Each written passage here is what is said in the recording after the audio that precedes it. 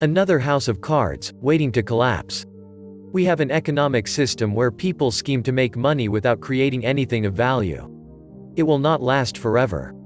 While there's certainly a perverse delight in seeing David slay Goliath, more people playing a game does not ultimately generate jobs, invest in business growth or create long-term economic strength. But that hasn't been the goal of Wall Street for many decades anyway.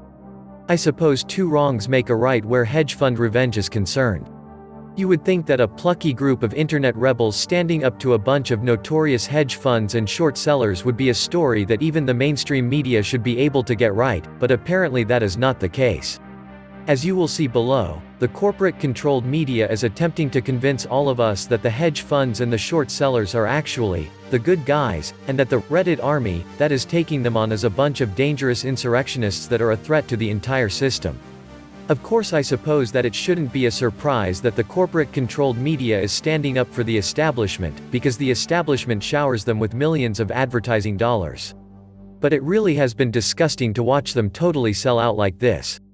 If you listen to the mainstream media long enough, you would be tempted to believe that we now live in a bizarro world, in which everything that was once evil is now good and everything that was once good is now evil. Just within the past few days, the New York Times has called the Reddit army a rebellion, Investing Daily has referred to it as an insurrection, and NBC News has used the word insurgency to describe it. But first prize actually goes to the Washington Post. They had the gall to run a story entitled "The Good Guys in the GameStop Story." It's the hedge funds and short sellers. The GameStop speculators are not merely in a frenzy about one stock.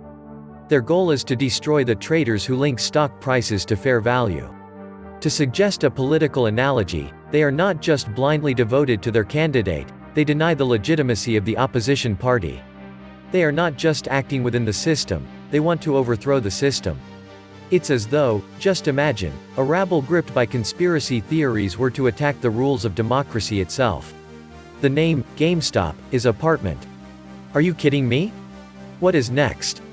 Is the Post going to come out with a story about how Luke Skywalker was evil because he wanted to overthrow the established order that Darth Vader and the Emperor had instituted across the galaxy? The official slogan of the Washington Post is, "Democracy dies in darkness," and that is quite ironic because they have totally gone over to the dark side. In the same article that I just quoted above, the Post laughably asserted that a market without short sellers would be like a political system without investigative journalists. What about short sellers? These are specialists who research stocks that might go down, sometimes because bosses are illegally covering up bad news about their companies. When short sellers identify a case of fraud or similar, they borrow and sell the stock, hoping to buy it back at a lower price later. Again, there is nothing evil about this. To the contrary, it's a way of keeping prices honest. A market without short sellers is like a political system without investigative journalists. Yes, let us take a moment of silence right now to acknowledge all of the wonderful contributions that short sellers have made to our society. It really has been amazing to watch the lengths that some in the mainstream media will go to in an attempt to demonize the retail traders that have banded together to go after the short sellers. On CNN's website, Chris Cillizza did his best to try to turn the woke mob against the Reddit traders by linking them with Trump. The following comes from his article entitled, "How Trumpism Explains the GameStop Stock Surge." The point is that there is no real point beyond showing up the pros, proving to them that they aren't as smart as they think they are and that they don't have the ability to control everything. Which, again, has its roots in Trumpism. The entire notion of Trump's candidacy and presidency was to stick it to the elites.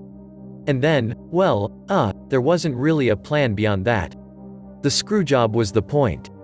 Others have gone even farther. To me, it was extremely offensive when former SEC Commissioner Laura Unger compared the short squeeze on Wall Street to the rioting at the US Capitol. Of course, whenever something happens that the establishment really doesn't like, it is just a matter of time before they start blaming Russia. The other night, Jimmy Kimmel suggested that, maybe even some Russian disruptors, were at least partially responsible for the chaos on Wall Street, and MarketWatch actually published an article entitled, "The GameStop Saga is a Roadmap for the Kremlin and Other Enemies of America." Ever since the 2016 election, Russia has become the ultimate boogeyman. If something major goes wrong, Russia has to be blamed for it somehow.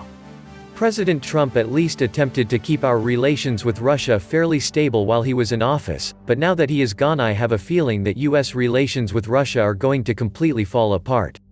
But that is a topic for another video. Getting back to the topic at hand, the short sellers only have themselves to blame for what happened. The number of GameStop shares that had been sold short was greater than the number of GameStop shares that actually existed, and that was a golden invitation for anyone that wanted to attempt a massive short squeeze. If it wasn't the Reddit army, it was probably going to be someone else. What a year this has been already.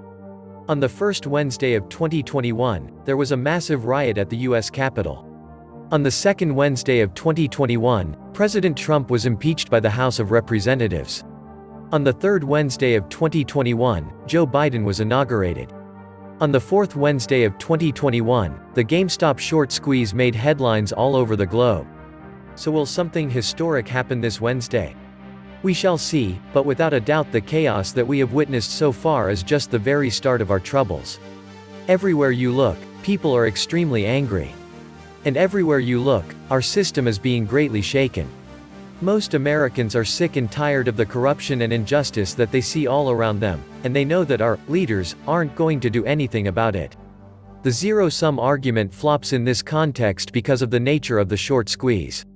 Money outside of the Wall Street bets will be injected into inflating the price of e.g. GameStop when short sellers buy back to avoid bigger losses. The subreddit will as a whole make money out of this endeavor, which means they can do it again, with more leverage, but that money may not be distributed among its members very evenly. People are increasingly taking matters into their own hands, and the Reddit army is thrilled that the hedge funds and the short sellers can finally feel their fury. But fury is not going to fix our system. At this point, nothing will. If the hedge fund managers are concerned, perhaps they should simply drink fewer cups of Starbucks. Eat less avocado toast. Do a better job at saving. Or, get a side hustle. Drive an Uber. Learn to code. Just pull yourself up by your bootstraps, fellas. This situation underscores how Wall Street is essentially a casino, with only a passing relationship to reality. The financial industry has been drawing the marrow out of our country for decades, often at the expense of working Americans. I was financially destroyed in the fallout from 2008. You'll forgive me if I see this as a well-deserved, and long overdue, taste of their own medicine. This was the Nomad Economist. Please like, share, leave me a comment, subscribe. And please take some time to subscribe to my backup channels, I do upload videos there too. You'll find the links in the description box. You will also find a PayPal link if you want to make a donation. Thank you wholeheartedly to all those of you who have already donated. And thanks for your valuable feedback. Stay safe and healthy, friends.